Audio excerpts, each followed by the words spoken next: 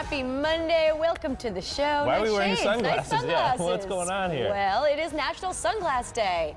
Nice. And it's going to be a great day for you. You're going to want to keep the shades handy. Yeah, keep them cool, keep them cool. Also, it's the start of Splash Week here on CT Style, so we have a lot of fun beach and summer theme things going on. So you're going to keep those on for the whole show? They say News 8 on the side, which is kind of cool. Styling. Well, I think we should keep them on because things on fire last night on stage for Beyonce's performance at the BET Awards. Yeah, Queen Bee kicked off the show, which was hosted by Anthony Anderson and Tracy Ellis Ross. The show pulled out all the stops with a tribute to Prince, with Jennifer Hudson, Tori Kelly, and Stevie Wonder performing Purple Rain.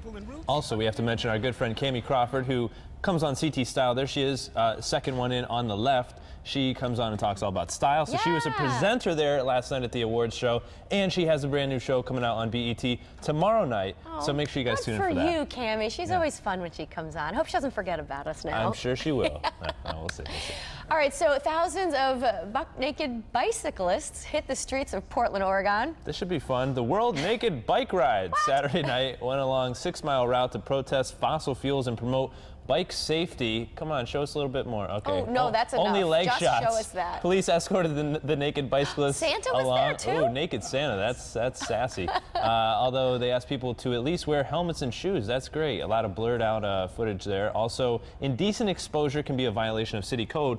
So, in that this was a protest, apparently they can ride naked, but they can't be naked before the ride or after the ride. So only during that time, and they have to stay on route, so please stay within the lines. I mean, don't you want to wear pants for that? I mean, can it get I don't know. Chafing? Well, maybe.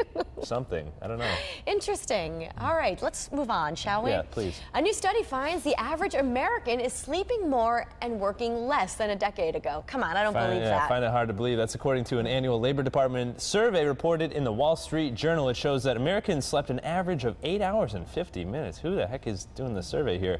And that's 13-minute increase compared to a decade ago. Americans overall spend a little less time working or commuting to work, and people, on the other hand, that are working full-time jobs worked 5 minutes more a day. Now that's more like it. I could see that. All right, so we talked about this earlier this morning, and I put it out on Twitter. Who actually gets 8 hours of sleep? 8 hours and 50 minutes, they said. Yeah, 8 hours and 50 minutes of sleep besides an infant, and I got no responses. This person says, Gull says, I get 8 hours per week. Richard said it's very, very rare. Per week. Per week, Not he day, said. per week, Yeah. Linda told me, I'm thinking the majority of adults aim for 6 hours.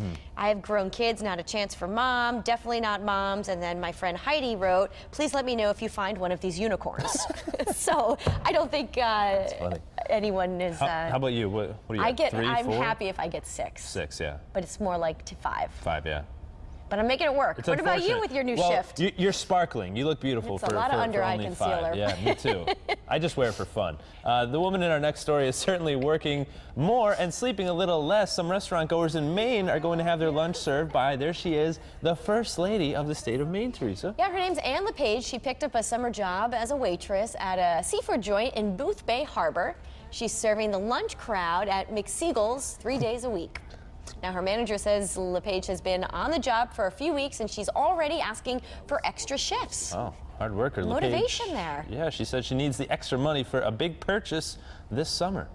It's all about the money. It's all about the money.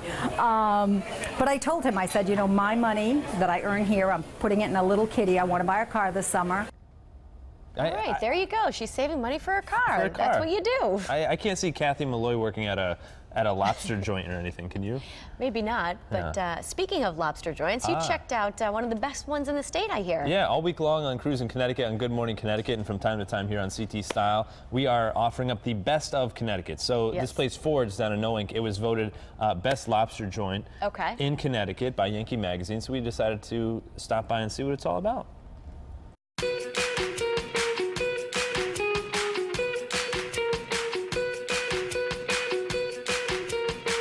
How do you go from selling footlongs to lobster rolls?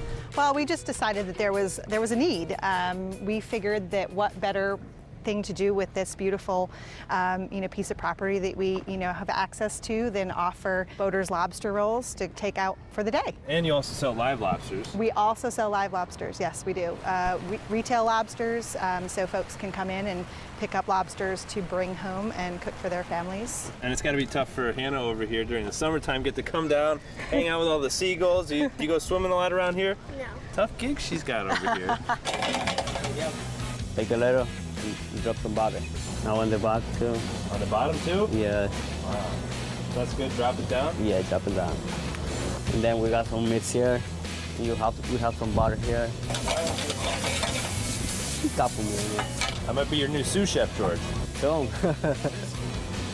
The best lobster roll in the state of Connecticut. Here it is.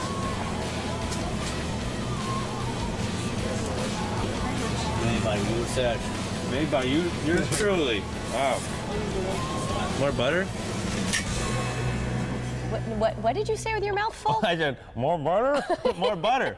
Teresa just asked me if I smelled lobstery, so here. No, your hands are fine. Okay, not so bad. I used But Purell this week, so it's nice all good. assignment you get, my Yeah, friend. not too shabby. Could be Tomorrow, worse. we're doing donuts tomorrow, so I Nice. plan on bringing donuts in That'd be tomorrow. terrific if Neil's you could Donuts. deliver. We will try. And maybe a lobster bib, too, just so you don't get donuts on you. I need that sometimes. Just to make it full circle. Hey, more fun coming up here on the show today.